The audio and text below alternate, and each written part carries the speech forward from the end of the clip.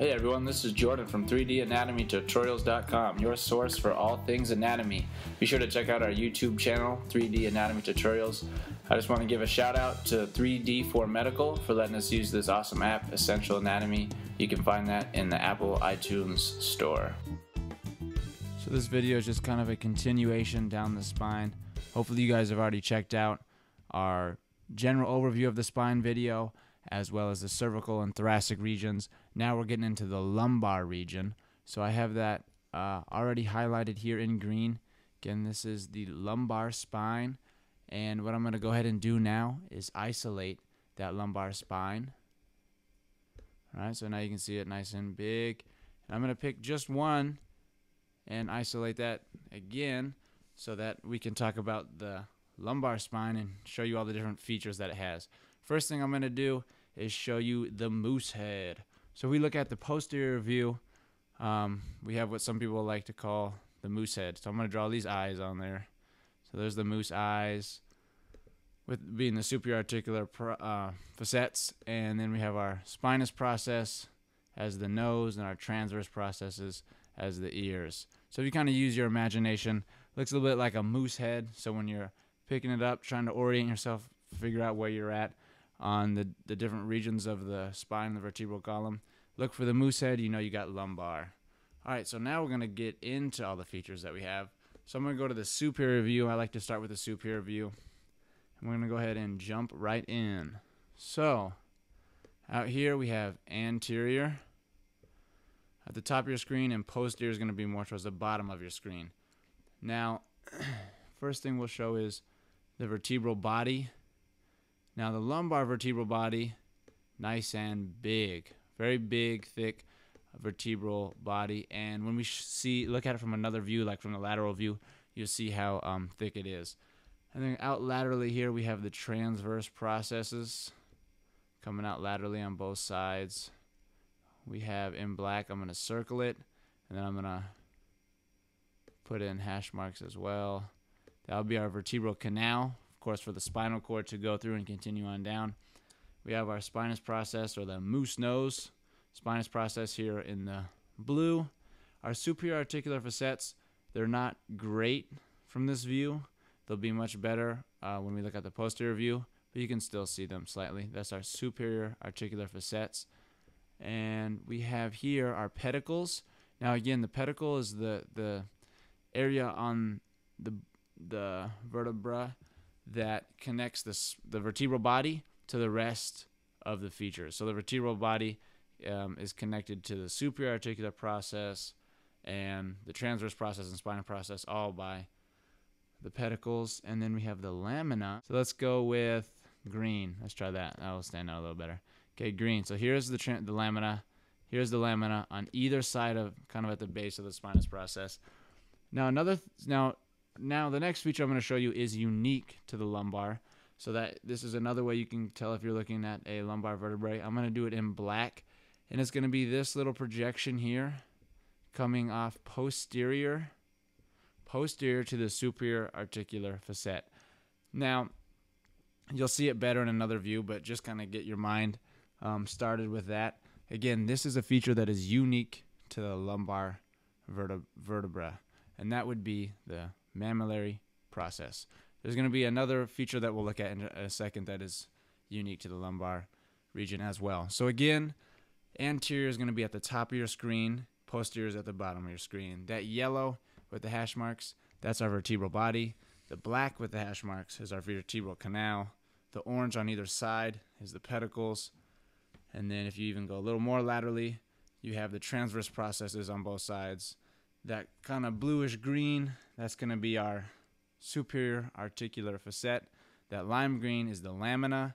The black circles are our mammillary process, unique to the lumbar region. And then blue is our spinous process. So I'm going to go ahead and rotate the picture. So now we're looking at the posterior view. Now we can see that moose head staring right at us. And we're going to go ahead and bring up some of these structures again. So we'll go ahead and start with the nose. Here, the spinous process. Remember, this is projecting posterior. So now it looks like it's coming at us, but it's posterior. We can see much better now, are superior articular facets. So now you can see those much better, and you can even get a better view of the mammillary process, which is coming off posterior, right? The mammillary process coming off posterior to the superior articular facet. Now out laterally we have our transverse processes on either side. Now I'm going to show you another feature that is unique to the lumbar region, and that is our accessory process. So the accessory process, just like the mammillary process, is unique to the lumbar region. That's kind of at the base of the transverse process. I like to think of it between the superior articular facet and the transverse process. So here it is in yellow. Okay, that kind of point going posterior, just a small little bump there. All right, that is our accessory process, unique to the lumbar region, at the base of the transverse process. And right here we can see the back. So here we can see the back of the inferior articular facet. So we can't actually see the articular surface, but it's just going to be opposite to these two regions here, or just on the other side right here. So when I rotate it, you'll be able to see it much clearer. So don't worry about that just yet.